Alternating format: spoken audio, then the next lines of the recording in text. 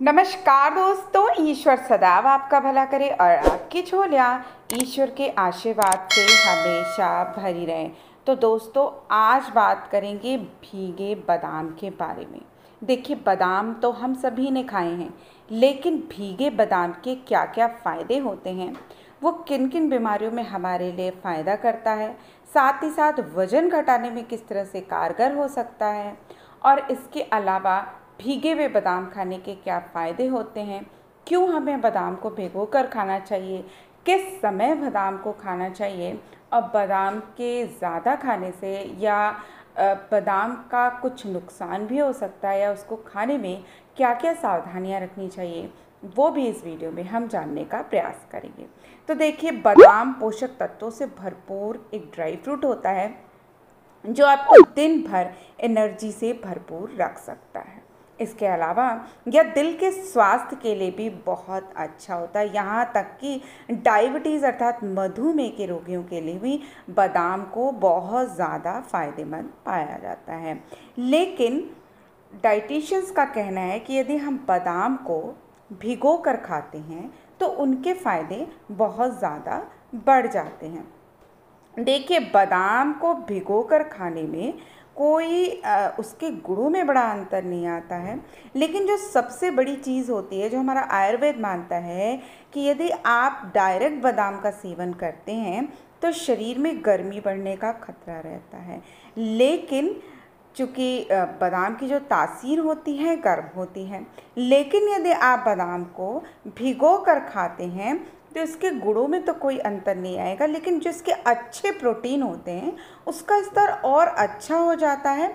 और जो छिलके वाले बादाम जिनकी वजह से हमको आप कह सकते हैं गर्मी जैसी समस्या का सामना करना पड़ सकता है, खासकर गर्मियों के मौसम में, उससे भी राहत मिलती है, क्योंकि जो भीगे हुए बादाम होते हैं उनके जो छिलके होते हैं आपको उनको उतारने की ज़रूरत नहीं होती है, उनमें बहुत ज़्यादा फाइबर होता है। और डाइटिशियंस कहते हैं कि बादाम को छिलकों के साथ खाना चाहिए, लेकिन जब हम उनको सही मात्रा में फुला लेते हैं, सोक्ड होने के बाद बादाम की जो तासीर होती है वो सामान्य हो जाती है और हमारे शरीर में ओवर हीटिंग की समस्या से भी हमें निजात मिलती है। इसके अलावा बादाम के अनेकों फ़ायदे हैं, जैसे कि हमारी याददाश्त को तेज करने में। बहुत समय पहले से ये कहावत है कि रोज़ बादाम खाने से अकल बढ़ती है। देखिए, इसका एक सीधा जो वैज्ञानिक रीज़न ये है कि इसमें बहुत सारे ऐसे प्रोटीन पाए जाते हैं जो हमारे दिमाग के लिए बहुत ज़्यादा फ़ायदेमंद होते हैं और याददाश्त बढ़ाने में बहुत काम आते हैं। खासकर वो लोग जो लोग भूलने की बीमारी या अल्जाइमर के पेशेंट्स हैं, उनको डॉक्टर भी बादाम डेली खाने की सलाह देते हैं। इसके अलावा यदि आप भीगे बादाम का नियमित रूप से सेवन करते हैं तो इससे जो आपके दांत होते हैं वो बहुत मजबूत हो जाते हैं, क्योंकि बादाम को जब हम भिगो देते हैं तो उसमें फॉस्फोरस का स्तर बढ़ जाता है, और फॉस्फोरस जो होता है वो हमारे दांतों के स्वास्थ्य के लिए और हमारे मसूड़ों से जुड़ी अनेकों बीमारियों में हमें लाभ पहुंचाता है। इसके अलावा जो लोग अपना वज़न नियंत्रित करना चाहते हैं उनके लिए बादाम बहुत फ़ायदेमंद होता है, क्योंकि इसमें फाइबर बहुत होता है, और जब आप उसे फुला देते हैं तो फाइबर का जो कंटेंट होता है वो बढ़ जाता है और आपका जो पाचन तंत्र होता है उसको बहुत मजबूत बनाता है। लेकिन देखिए, जब भी आप बादाम खाएं उसको बहुत अच्छे से आप अपने दांतों से उसे पीस पीस कर खाएं, मतलब बहुत छोटे छोटे टुकड़े बनाकर खाएं, तो उसका जो मैक्सिमम बेनिफिट होगा वो आपके शरीर को मिलेगा, क्योंकि फिर उसको पचाने के लिए आपको आंतों को आपकी मेहनत नहीं करनी पड़ेगी। आपके दांतों और सलाइवा के साथ जो उसके जो पोषक तत्व वो इतने पर्याप्त मात्रा में आपके आंतों में पहुंचेंगे कि आंत उसका सही ढंग से उसके न्यूट्रिशंस का अवशोषण कर सकेगी और आपको उसका पर्याप्त लाभ मिल सकेगा। तो जब भी बादाम खाएं, एक एक दाना करके और खूब चबा चबा कर ही खाएं। इससे दांत तो मजबूत होंगे ही होंगे, आपके जो भी आप बादाम खा रहे हैं उसका सही ढंग से उसके जो प्रोटीन है, विटामिन है, उनका सही ढंग से अवशोषण आपका शरीर कर पाएगा। अब देखिए, इसके अलावा और भी बहुत सारे फ़ायदे होते हैं, जैसे कि अगर हमारे शरीर में बैड कोलेस्ट्रॉल की मात्रा यदि बढ़ जाती है तो दिल के अनेकों बीमारियों की खतरे हो जाते हैं। तो डॉक्टर्स भी कहते हैं क्योंकि इसमें विटामिन ई पर्याप्त मात्रा में पाया जाता है जो कि गुड कोलेस्ट्रॉल को बढ़ाता है। तो इसलिए आप बादाम का सेवन नियमित रूप से ज़रूर करें। इसके अलावा भीगे हुए बादाम खाने से जो त्वचा होती है उसमें कसाव आता है, क्योंकि इसमें एंटी एजिंग तत्व पाए जाते हैं। इसके अलावा यदि जिन लोगों के त्वचा पर निशान की समस्या होती है वो लोग भी बढ़ती उम्र के साथ यदि बादाम का नियमित रूप से, खासकर भिगोए हुए बादाम का सेवन करते हैं तो बहुत ज़्यादा लाभ इसमें देखने को मिलता है। क्योंकि देखिए डॉक्टर्स भी ब्यूटिशियंस में विटामिन ई लगाने की, खाने की सलाह देते हैं। और जो बादाम होता है इसमें पर्याप्त मात्रा में विटामिन ई होता है जो हमारे दिन भर के विटामिन इंटेक को पूरा करने में काफ़ी सहायक होता है। तो यदि आप भीगे बादाम खाते हैं तो त्वचा से जुड़ी अनेकों समस्याओं में बहुत ज़्यादा लाभ मिलता है। इसके अलावा भीगे हुए बादाम प्रेगनेंसी के दौरान खाना बहुत फ़ायदेमंद होता है, क्योंकि भीगे हुए बादाम में फॉलिक एसिड की मात्रा प्रचुर रूप से होती है जिससे गर्भपात होने का खतरा भी कम हो जाता है। इसके अलावा भी बादाम में कार्बोहाइड्रेट, प्रोटीन, फैट, मैग्नीशियम जैसे अनेकों पोषक तत्व पाए जाते हैं जो पूरे शरीर के लिए बहुत फ़ायदेमंद होते हैं। अब हम ये जानेंगे कि आखिर भीगे बादाम को खाने का सही समय क्या होता है।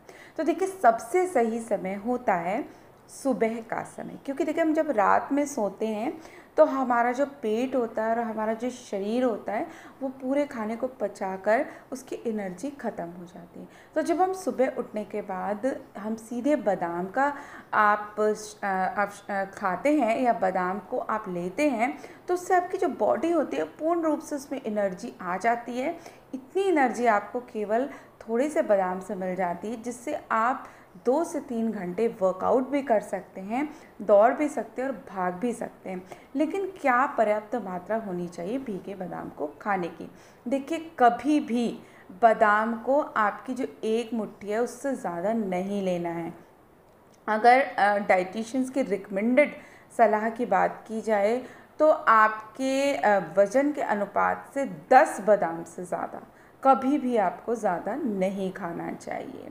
इसके अलावा जिन लोगों का वज़न कम है या हाइट भी बहुत कम है तो आप 5 से 8 बादाम के बीच खाएं, और जिनकी डाइट और ख़ासकर उनका वर्कआउट बहुत है और उनकी हाइट भी अच्छी है तो वो 10 से ज़्यादा बादाम आप किसी भी सूरत में ना खाएं। इसके अलावा आप बादाम को, जो दूसरा सबसे अच्छा समय होता है वो होता है आपके खाने और दोपहर के खाने और रात के खाने के बीच का जो स्नैक टाइम होता है उस समय भी आप बादाम को ले सकते हैं। कोशिश करें नमक वाले बादाम ना लें, तले भुने बादाम ना लें। डाइटिशियंस के अकॉर्डिंग यदि आप तले बादाम या नमक वाले बादाम के बजाय यदि आप भीगे हुए बादाम लेते हैं तो ये आपके शरीर के लिए बहुत ज़्यादा फ़ायदेमंद होते हैं। लेकिन कहते हैं ना कि हर चीज़ के साथ कुछ न कुछ परेशानी जुड़ी होती है। अति सर्वत्र वर्ज्यते, अर्थात किसी भी चीज़ का अति मात्रा में प्रयोग नहीं करना चाहिए, और यही बात बादाम के साथ भी है। देखिए ज़रूरत से ज़्यादा यदि आप बादाम का सेवन करेंगे तो आपके शरीर में टॉक्सिक यानी कि विषाक्त तत्वों का लेवल बढ़ सकता है, खासकर उन बादाम के साथ जो कड़वे होते हैं। ऐसे कड़वे बादाम में हाइड्रोकाइनिक एसिड की मात्रा ज़्यादा होती है जिसकी वजह से आपका जो नर्वस सिस्टम है वो उसको धीमा कर सकता है और सांस संबंधित बीमारियों को पैदा कर सकता है। इसलिए जब भी बादाम खाएं तो 5 से 10 बादाम के बीच ही खाएं। इसके अलावा विटामिन ई का ओवरडोज भी हो सकता है यदि आप बहुत ज़्यादा बादाम खाते हैं। डाइटिशियन के मुताबिक पूरे दिन में कम से कम 15 ग्राम हमें विटामिन ई की ज़रूरत होती है, और जब हम ज़्यादा मात्रा में बादाम खाएंगे तो विटामिन ई का इंटेक ज़्यादा हो जाएगा, और यह मात्रा जब ज़्यादा हो जाती है तो शरीर में डायरिया, गैस की समस्या या सर दर्द जैसी समस्या भी हो सकती है। तो कभी भी ज़्यादा मात्रा में बादाम का सेवन ना करें। इसके अलावा यदि आप ज़्यादा बादाम का सेवन करेंगे तो देखिए कैलोरी बहुत बढ़ जाती है, क्योंकि बादाम में या कोई भी ड्राई फ्रूट आप लें उसमें बहुत ज़्यादा कैलोरी होती है, और यदि आप उतनी कैलोरी बर्न नहीं करते हैं एक्सरसाइज के माध्यम से तो वो आपके वज़न को निश्चित रूप से बढ़ाएगा। तो यदि आप वज़न घटाना चाहते हैं, वज़न बढ़ाना नहीं चाहते हैं तो ज़्यादा बादाम का सेवन ना करें। इसके अलावा जो बादाम होता है बैक्टीरिया के ग्रोथ में मददगार होता है, खासकर कच्चा बादाम। तो बहुत सारे देशों में तो कच्चे बादाम के ऊपर प्रतिबंध भी लगा दिया गया है, क्योंकि देखिए जो ये नट्स फैमिली के जितने भी फूड्स होते हैं, ये जब कच्चे होते हैं तब इनमें बैक्टीरिया का विकास बहुत जल्दी होता है। तो जब भी आप बादाम को खाएं, बहुत अच्छे से साफ करके धुल कर खाएं, और ख़ासकर जब भी कच्चे बादाम का सेवन करें, बहुत अच्छे से धुल कर खाने के बाद ही करें। इसके अलावा देखिए, बादाम वैसे तो फाइबर से भरपूर होता है, कब्ज़ जैसी समस्या से हमें दूर करता है, लेकिन बहुत सारे ऐसे लोग भी होते हैं जो बहुत ज़्यादा फाइबर को पचा नहीं पाते हैं, तो उनका पेट उससे ख़राब हो जाता है।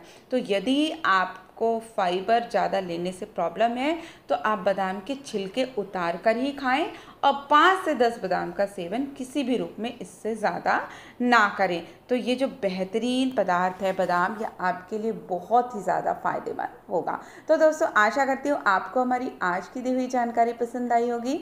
ऐसी रोचक जानकारी के लिए कृपया आप हमारे चैनल को लाइक, सब्सक्राइब और शेयर अवश्य करें। तब तक के लिए दोस्तों, नमस्कार।